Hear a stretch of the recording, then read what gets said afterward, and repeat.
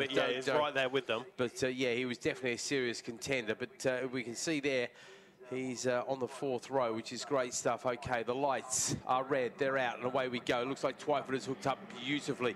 Looks like Dowds didn't get away so well. A little bit of fresh air under his front wheel, and I think Lindemann might have a look, but I don't think he's going to be close enough to go under Dowds there at the first corner. Indeed, it is Twyford from Dowds from Lindemann, and then pick a number for the red. Oh, somebody in the gravel there. Somebody gravel track. Yeah, they're upright though. They're giving the full Mr. Motocross, but unfortunately they're going to find out the slick tyres and gravel traps don't tend to work too well together, but no, I think they're going to power down.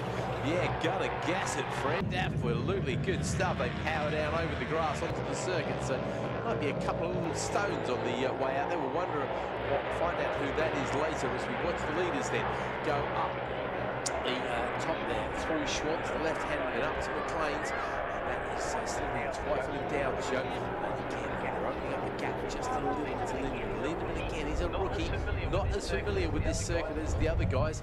Unfortunately for him, everywhere he goes is the new track, but he did admit that it's about from his home in Swindon, about 2.5 hours. But he said it beats South Africa, where going to some of the tracks is like 16 hours. So totally relate to that. So this is basically just round the corner. Yeah, exactly. Right, here we go then. It is Twyford who leads the way. It is Dowds in second. It is Lindemann in third. Now, the top 3 are covered by .469 at the end of the first lap. Costin, Arbin, Lilly, Finnis, Mayer, Barron, Bettis, Johnson, Svensson, Ellis, Lucas, Smith, Black, King, Harvey, Catling, Bate, and Wilkinson is your order in the top 20. Now, I do apologise to everybody else, but I know exactly what's going to happen here. You and me are going to get our voices up to the peak level of excitement. We're going to totally get 25 riders in this race, simply because the action at the front is going to be so much. And Morgan May not out there today, unfortunately, had some engine problems. Big hole in the piston as Dowds has a look at Twyford. He's got a different line there to Schwantz. Is he going to have a challenge up towards Coppers there? They pop over the top there. No, you just see them tipping into Coppers, and I can see that it is still Dowds in second. Now, we've seen this with Dell before. He's very good at pacing himself and playing a bit of a waiting game and just letting David set the pace. However, he will have a look under his armpit, and once he's got over the smell, he'll definitely appreciate that Mr. Lindemann is there ready to pick up any pieces. It was Dowds to the fastest first sector on the first flying lap. Over the line we go. Then it was 0.4 last time. It's 0.8 of a second covering the top 3. 16.423 from Twyford is the fastest opening lap there. Oh, a little bit wide there from Dowds. A little bit of a mistake.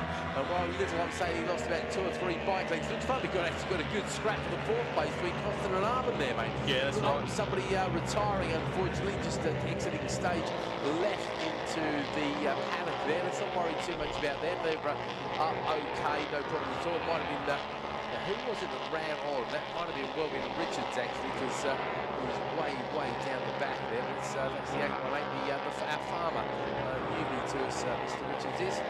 Ben Richards. Ben Richards, there we go. Yep, he's our farmer with the protest side working overtime. Good on him. Supporting local farmers is definitely a big part of my community, that's for sure. As Twyford goes across the top. But I tell you what, mate, Dave's doing the business there. Another fastest at first. Dowds, not sure, he goes yellow because he had that wobble at the first corner there, so I think that might have paid dividends, and we've all of a sudden lost Brian Mayer, who's the one who's not tripped the timing meeting, so that would have been Brian retiring down the back there. Here we come then. It's Twyford opening up the gap. It was 0.2750 across the line last time.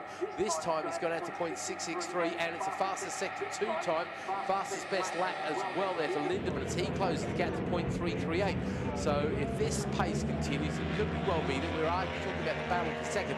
But I tell you what, mate, we might have to start getting excited about the battle for 4th place at the moment, because Steve Costin just leading Kev Lilly, good old ever-Reverend Kevin, Ollie Arbin right in the mix there, Toby Finnis is also in the mix there, and those 4 are separated by around about 1.2 seconds as well. So we've got a couple of good battles on the track here, haven't we, Brad? Yeah, you're not wrong there. So that one at the front there certainly one to keep an eye on, but the one for between Costin, Lilly, Arbin, Finnis is certainly going to be hotting up over the following 3.5 laps as the race leaders make their way through Swanson on towards towards McLean's then. And you're right, Del Downs is falling into the traps here now, and falling into the clutches of Dave Lindemann. So Dave Twyford then fastest first sector of the race, then previous time around was a 1 minute 16.124. Lindemann went personal best on the previous lap and also personal best in this first sector. And then that battle for fourth place there, their lights went out almost instantaneously from one another as they all closed up and around the far end of the circuit. But the race leaders in towards the Robert chicane and back into our view once more. It's the number 1 of Dave Twyford. Number 22, Del Dowd, still has second place ahead of the 333 of Dave Lindemann, but Lindemann's in the slipstream there. Whoa, that's very close to the rear wheel there as he pulls out of the slipstream and goes up the inside then of Del Dowd, who looks to hang on to the outside there, but Lindemann's got the move done already. So a change of second place then as Dave Twyford does a 1 minute 15.849, and that is a new lap record then for Dave Twyford, your reigning MRO Minitwin champion. A 1 minute 15.849 for Dave Twyford at the end of lap number 4 then. Del Dowd's 1.1 seconds was the gap between himself and Twyford as they came across the line, but of course we do know now that Lindemann is up into that second place spot. That battle for fourth just going through the old hairpin as we speak then, looking to make the way up through Starkey's now. Race leaders are at that point on the track. In fact, they're round the McLean's and on towards Coppice. And the first sector times once again will be coming in. So nothing special there in the first sector for Twyford, but the fastest first sector time of the race goes to the 333 machine of Dave Lindemann now as Del Dowd tries to retaliate with the first sector. So it's all popping up then between Dowd and Lindemann, Keith. Yeah, that's where the action's going to be, absolutely. Twyford does go yellow in the first sector, but yellow could be very relative, particularly when you just set the lap record. You could be a thousandth of a second off the pace and still go yellow. We're going to get 2 laps left to go, and indeed, Lindemann is now. He's got the bit between his teeth. He comes across the line. Hot boy, a 15.413. That's a new lap record. That's the first time we've seen Lindemann set a lap record. And I tell you what, talk about sniff at the heels. He is right there. He nearly gave Twyford the full Elton John treatment down there as he comes across the double purple there. So we got a new kid on the block, and he's right in the mix there. Now, at the moment, it's ideal for Twyford because that means that the gap between himself and Dowd will open up to 9 points. But I tell you what, we could be seeing a 4-point difference here because Lindemann wants it. You want to see determination. Watch this youngster as they go racing up around to Swanson, up to McLean's. Here we go, the 3 of them, nose to tail stuff. Time to get the voice right up to fever pitch. And of course, when they come across the line this time, Bradley, 1 to go. So the old hurry-up flag right there. Oh, look at Lindemann, he's closed the gap. And it's now Dowds who's gone purple. Dell's on for the lap record this time, if he can just get the good toe. Somebody retiring to the pit lane. Yeah, that's Dan Farley. Dan Farley is out of the race. Oh, poor Dan, he's had a wretched season, having a chat with Dan yesterday, lovely guy. But we're going to wait for the leaders to come down towards us once again into the zone.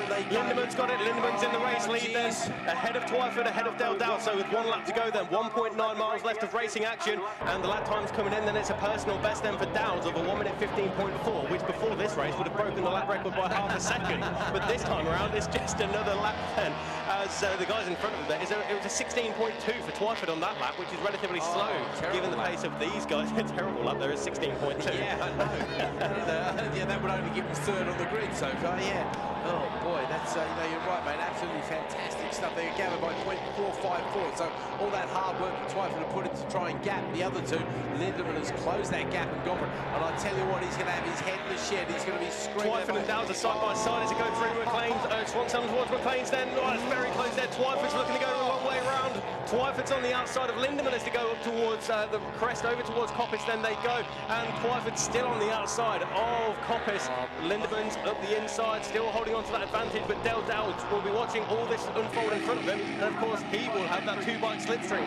Yeah, they're working their way down the straight, the race straight, and the cool. And here we go. It's going to be 3 abreast on the brakes into the chicane, the rubber chicane. It's going to be Twyford there. Dowd tries to get past him, he can't do it, but it's going to be Lindemann who wins in a straight fight. I think it's the first time in a really straight fight. Young David has done the business, absolutely hooks up with the circuit beautifully, sets a new lap record of a 15.413, does a 15.9 on the last lap as well. A couple of 60 there, but it's Twyford and Dowds there right behind him, 0.8 of a second. Oh, look at this battle for 4th place, mate. Oh, that's almost as good, if not better than the one for the lead. We really took our eyes off the ball there as Ollie Arvin. Fantastic stuff from young Ollie. Gets a well-deserved 4th place ahead of Kev Lilly, Steve Costin and Toby Finnis. So they didn't change too much there. And behind them, it's a great battle between Jack Bettis and the rookie, Seb Barrett as well. That just sort of shows you the pace of these rookies as well. We used to see them rookies get quicker. Well, Well, he's into the 19, so low 19 there for Seb. I'm not quite sure Smith's first name there, mate. Lee Smith. Lee Smith, there we go, thank you. Lee Smith there ahead of Andrew Johnson. That'll be James Svensson. And then which one of the Ellises is...